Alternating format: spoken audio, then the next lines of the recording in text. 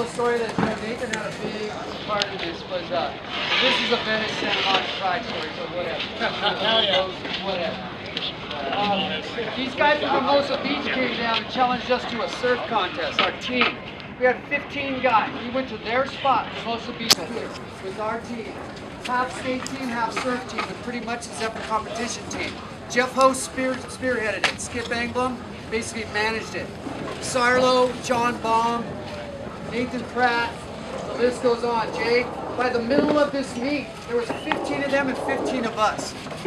At pretty much number 8 or 9, they conceded and gave us the contest. We kicked their ass at their home break.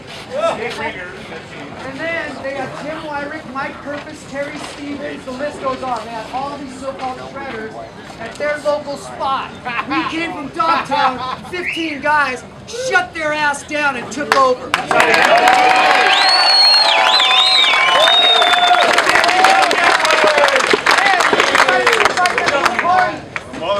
Come on, let's go party, you guys. That was great.